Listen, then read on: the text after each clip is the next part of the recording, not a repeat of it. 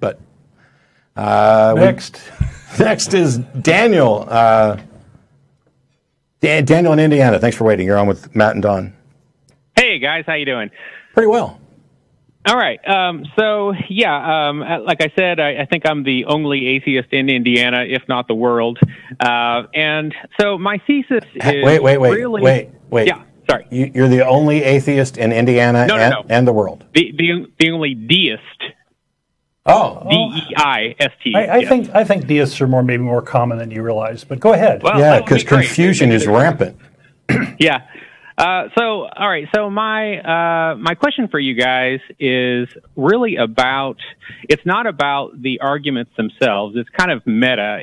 It's about what drives most atheists to be atheists is not in fact any of the arguments. It's in fact a hatred of all of the religions. Oh, that's and how do you demonstrate that when I'm going to sit here and tell you that my reason for not believing is because the claims haven't met their burden of proof? I do believe that is true for a small percentage, but I don't believe that is representative of the vast majority. Well, I call myself an anti-theist, and I'm primarily motivated by the harm that religions do. But that's not my reason for being an atheist. That gives me some passion for being an atheist. So there's something more important here. There's something more important here, and that all of that is utterly irrelevant to whether or not there is a God. The fact that people might believe things for bad reasons or not believe them for bad reasons is irrelevant as to whether or not there's good reason to believe that a God exists. Okay, yeah, I agree with that. I have no argument with that at all. However, the problem is that we have the vast majority of atheists who, just like Christians... I don't accept your assertion, and it's not relevant. Oh, okay, so here's the relevance. They are concluding something and then retroactively justifying it, which means they're not... How do you demonstrate that this is what most people have done? I read minds on stage. I pretend to read minds on stage. I'm not aware of anybody who can actually read minds, and yet that's what you're doing. And it's still irrelevant. Right. Well, okay, here's what's relevant. The highest cause is for us to look for the truth. Right? Okay, hang on. I'm fine with having that. I don't know where you got this idea that it's the highest cause, but I certainly care about finding truth. Yeah, you do. I've listened to all of your, or several of your things, and we're on the same page. So we're in the same book, maybe, but I'm not sure we're on the same page yet. Okay, so here's my question. Do you think that there is a slippery slope problem? For example, if you tomorrow concluded deism, would you have a bunch of Christians jumping on you saying, hey, you're halfway there? I guess that there would be people that would say that, in particular because I've heard Muslim imams talk about they sort of did that with Anthony Flew, right? But yeah, we saw this with Anthony Flew and others. So I don't know what does that have to do with whether or not there's a God and what a reasonable position is. Okay, because if deism, let's say, for example, is true, you have a bunch of people who, because of their hatred of all religion, are simply running to atheism because it suits them. I'm done living in your fantasy land, Daniel. Why do you keep asserting? Can we not just talk about what it is that is reasonable to believe instead of you trying to tarnish without actual facts the multitude of people on what their goal is? Oh, I'm so scared of Christianity that I'm going to run to atheism. And let's just talk about what is. Okay, so it's impossible to dig into these people's brains, but has that not been your general experience? No. Like, for example, on your show. No. Okay. And I'm still asking you, so why is it that you're so desperate to go down this route after I've repeatedly asked not to, and let's talk about what is? What can you just get to the point of what it is that you're trying to say so that I can rip that apart as well? Okay. It's that if deism were true, you have a profound motivation, just like with Christians, to go in their direction. You have people who are driven to embrace a conclusion that they're not actually honestly considering.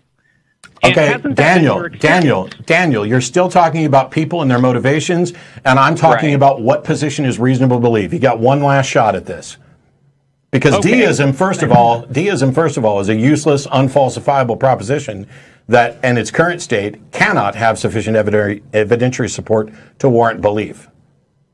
Okay, so I mean that's the 24-hour conversation, and I agree that all of that is worth having. I thought I finished it in like 20 seconds. Oh well, I mean you gave your assertion and your conclusion, but we didn't. No. Okay. Here, let me do another 20 seconds. The deistic God is a non-interventionist God, which means by definition it is undetectable. Okay. Which means that there can't be evidence. Either there's a God or there's not. And if there is a God, either it's detectable or it's not. And an undetectable God is logically indistinguishable from the God that doesn't exist, right? No, logical positivism got blown away 50 years ago. No. From our point of view, a God that doesn't exist and a God that hides itself so that we cannot investigate its existence are the same. No, that's not true. There are you're just functionally wrong. From our point of view, something that doesn't exist and something that exists but is indistinguishable from that which does not exist is by definition indistinguishable from that which does not exist. This is the reason that arguments like the cosmological or the fine-tuning have to be delved into. Isn't that right? Or do you simply categorically throw those away? I have rebuttals to those, but actually the Kalam cosmological argument doesn't get you to deism. It doesn't get you to theism. It doesn't get you to deism. It doesn't get you to Christianity. What it gets you to, the conclusion of the Kalam cosmological argument, is that therefore the universe has a cause for its existence. It doesn't tell you what that cause is, whether it's a God, whether it's an agent. So no, I don't have to delve into the Kalam at all when having discussions about religion. You don't think that the conclusion of the Kalam is that a transcendent being was... No, no. Not only do I not think that, you can prove it to yourself. Go Google Kalam cosmological argument and tell me what the conclusion is. Hey, Daniel. Therefore, the universe has a cause. Daniel, are you familiar? Are you familiar with the Kalam cosmological argument? Yeah, it's just Daniel? What is the first? What's the last line of it? Daniel, what is the first premise? Daniel, what's the first premise? Wow. Okay. Well, you lost some points there, guys. I'm going to have to let you go. Oh, so you're running away. You tell me you're familiar with something, and how awesome and that I'm wrong. And when I try to get you to say so that we can demonstrate, you don't want to do it? Oh, he's gone. Oh, okay. Well, for everybody else, here's the Kalam cosmological argument off the top of my frickin' head. Premise number one. Everything that begins to exist has a cause for its existence. Now, this is a new premise from the old versions of the cosmological argument that just said that everything has a cause for its existence. And then somebody pointed out, hey, isn't God part of the set everything? And then he would have a cause? Oh, yeah, we can't have that. Oops. So now we're going to invent things that don't have a cause when we have no demonstration of anything having a cause. But anyway, premise one, everything that begins to exist has a cause for its existence. Premise number two, the universe began to exist. Conclusion, therefore the universe has a cause for its existence. That's the whole damn argument. There's nothing in there about gods. There's nothing in there about agents. Transcendence or woo-woo or any of that crap. And I'm sorry that Daniel doesn't know that, but maybe that's why Daniel's arguing on behalf of deism by pretending that people just want to rebel against Christianity so they follow a slippery slope to deism. Well, maybe that's what you did, Daniel, but the rest of us, some of us, actually studied and realized where the burden of proof rests and who hasn't made their burden of proof. And I didn't set out to be against Christianity or Islam or Scientology or anything else. Instead, I began to understand what the null hypothesis is, where the burden of proof rests, and that religious claims have not met theirs. And what's worse is that deism cannot meet theirs. Deism is a cowardly acceptance of an utterly unfalsifiable proposition that if we're going to play the game of let's pretend like we can read people's minds, I suspect that most deists are atheists who are just afraid to say so. They don't want that extra baggage. I mean, how much of a douche would I have to be to regularly say that? And that's everything that Daniel did during his call. Yep. And cool kids wear black. Yeah, that's right. Don't tell me you know an argument if you don't want to talk about it. Don't tell me that an argument is essential to your position and then run away the second I ask you about the argument. Oh, you guys didn't make yourself look very good today. I beg to differ, sir.